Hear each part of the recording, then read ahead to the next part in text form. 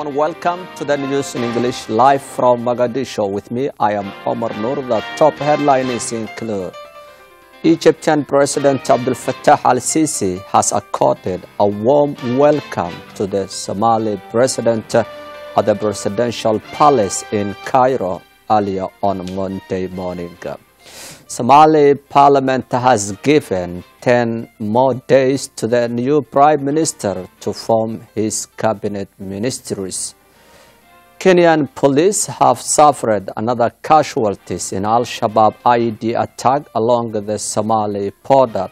Ethiopian authorities claimed a victory over Al-Shabaab attack inside the country. Somali security forces detained suspected Al-Shabaab militants during an operation in central Somalia. U.S. aid has announced additional funding to Somalia in aid as response to the current severe drought in the country.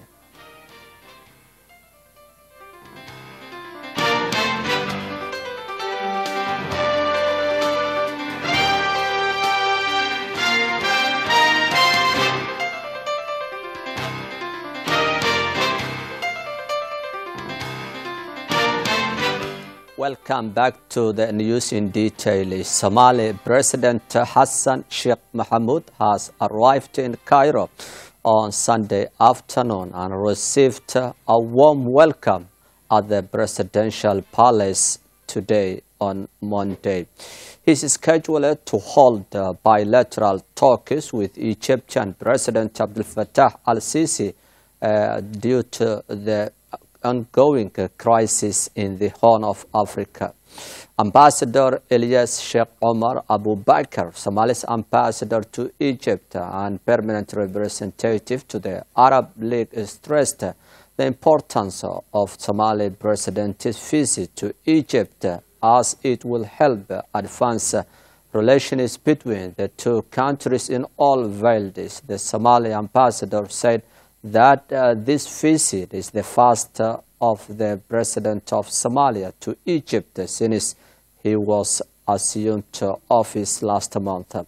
He indicated that Somali leader is set to meet his Egyptian counterpart later today and held a bilateral summit that deals all issues of concern to the two countries at the bilateral level as well as regional and international topics. Abu Bakr indicated his country's keenness to consult with Egyptian leadership regarding ways to deal with the challenges facing the region and world at large. The unprecedented tension and challenges that the world is witnessing require more than ever to increase cooperation and coordination between Arab League countries, especially Egypt, given the pivotal role it plays in supporting Arab causes, he has explained. The brotherly bonds between Somalia and Egypt has been historically. The ambassador praised the level of the Somali-Egyptian relation, which witnessed a great development during the last stage through mutual visits at the ministerial level, at the level of senior officials, the last of which was the visit of the Egyptian Prime Minister to Somalia during the inauguration ceremony of the new President Hassan Sheikh Mohamud in Mogadishu last month. Abu Bakr stressed that the chance of these visits achieves the common interest of the two countries and will be crowned today by the Somali president's visit to Egypt and his meeting with President al-Sisi. He stressed that the Somali-Egyptian relation is historical and solid, expressing his hope that the visit will achieve the desired results and open up wider horizon in the course of cooperation and joint work between the two brotherly countries, Somalia and Egypt.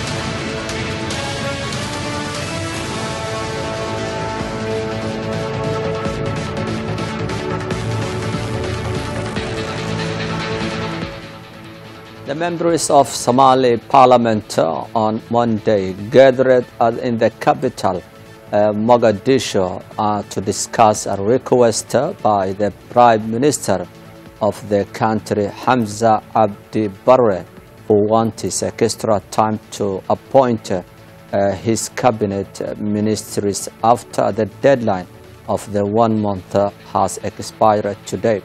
According to the sources, the development came after Prime Minister has sent a request to the Speaker of the Parliament that deals the extension of the time of his formation of the cabinet ministries. Both leaders of the country, the Prime Minister and the President, have just consulted on this issue, according to the local sources in Mogadishu. The sources further said that Prime Minister Hamza Abdi Barre didn't appear at the Parliament on Monday. The lawmakers have held the discussions in the early hours at the Villa Somalia in their office. Also, the MPs have voted overwhelmingly the request by the Prime Minister. 144 MPs have voted in favor of the Prime Minister's request for the extension. One MP has rejected and there was no any abstention. Prime Minister Hamza Abdi Barre was appointed on June 15th of this year by President Hassan Sheikh Mohamud, who elected 50 May of this year as president by the Parliament. Since 1960, all Somalis MB had been forming their cabinet within 30 days after getting the Parliament approval.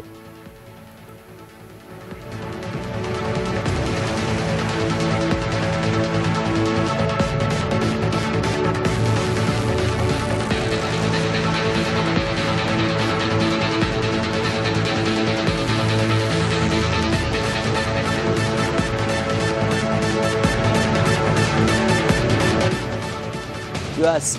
aid administrator has paid a visit to the Somali capital Mogadishu on Sunday as the country faces its worst drought that affected over 7 million Somali people, half of the population, which makes the worst drought in 40 decades.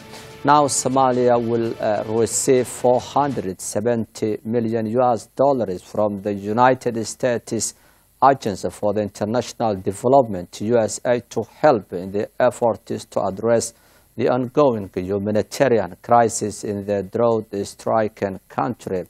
The commitment was made by the USAID Chief Samantha Power during a meeting with Somali President Hassan Sheikh Mohamud at the Presidential Palace in the capital on Sunday morning. During their discussions, President Hassan Sheikh Mohamud has emphasized his government's determination to tackle the ongoing humanitarian and drought crisis and intensify the fight against Al-Shabaab militants and prioritize political stability, democratization and reconciliation, according to the state media.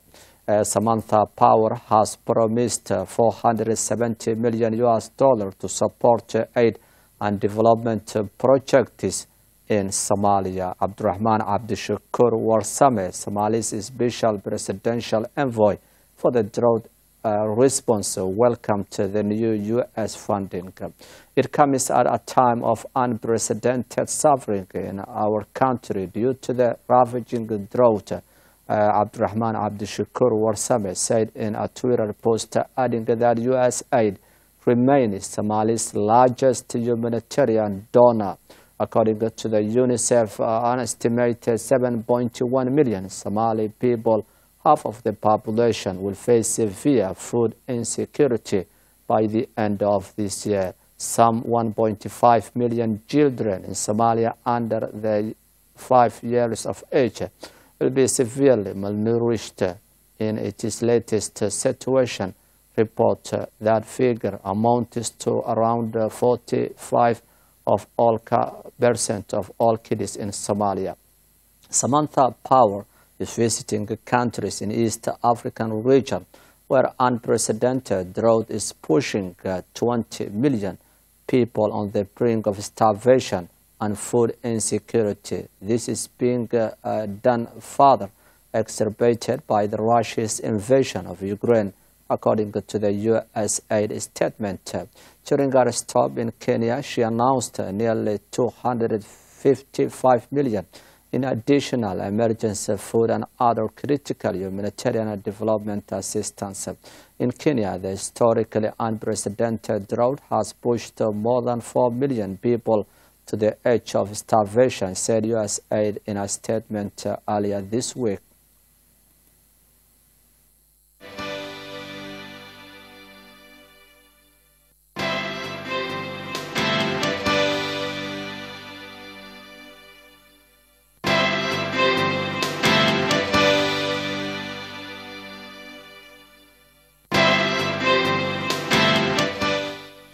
That's the end of our today's English news live from Mogadishu. With me, I am Omar Noor, and the rest of the team here in our studio will leave you bye for now.